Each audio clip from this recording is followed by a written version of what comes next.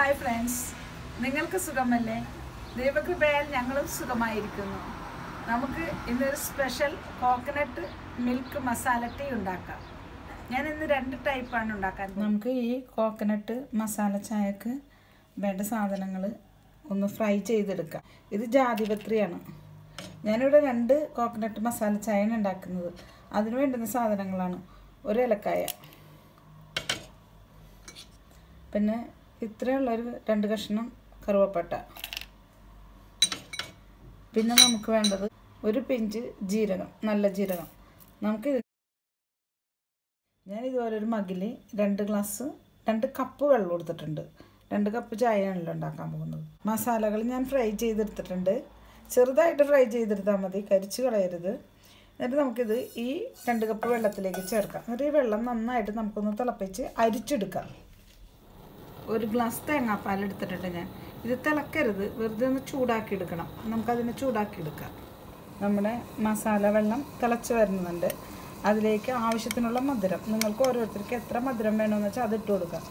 ഞാനിപ്പോൾ ഇതിലേക്ക് 1.5 സ്പൂൺ പഞ്ചസാര ഇട്ട് കൊടുക്കുന്നുണ്ട്. ഇത് നമുക്കിതൊന്ന് ഇളക്കി കൊടുക്കാം.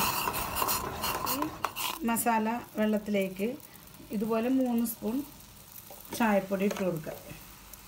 നല്ല കടുപ്പമുള്ള ചായപ്പൊടിയാണെങ്കിൽ ഒരു 2.5 സ്പൂൺ ചായപ്പൊടി ആയാലും മതി. കടുപ്പം കുറവാണെങ്കിൽ 3 സ്പൂൺ. ഇപ്പോൾ കണ്ണൻ ദേവൻ ലൈറ്റാണിത്, അതുകൊണ്ട് ഇതിന് ഇത്തിരി കടുപ്പം കുറവായിരിക്കും. അതുകൊണ്ട് ഞാൻ 3 സ്പൂൺ ഇട്ടേക്കണത്. ഇനി നമുക്കിത് തീ ഓഫ് ചെയ്യാം. അപ്പം നമുക്ക് ഹോട്ട് കോക്കനട്ട് ടീ നോക്കാം. ഈ ചായ നന്നായിട്ട് ഞാൻ അരിച്ചെടുത്തിട്ടുണ്ട്. ഇത് നമുക്ക് ഇതിലേക്ക് ഒഴിക്കാം.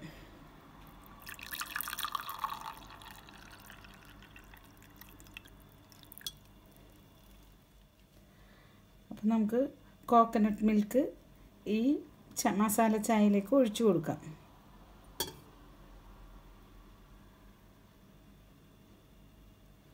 വളരെ പതിയെ ഒഴിച്ചു കൊടുക്കണം.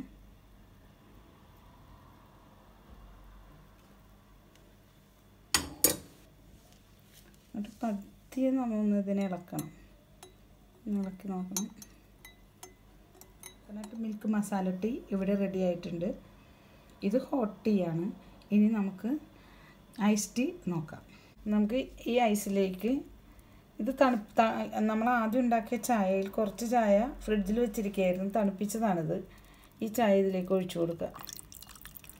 തണുത്ത ചായ തന്നെ ഒഴിച്ചു കൊടുക്കണം, അല്ലെങ്കിൽ ഐസ് പെട്ടെന്ന് ഉരുകിപ്പോവും. അതുപോലെ തന്നെ ചൂടാക്കാത്ത തേങ്ങാപ്പാലും നമുക്ക് ഇതിലേക്ക് ഒഴിച്ചു കൊടുക്കാം.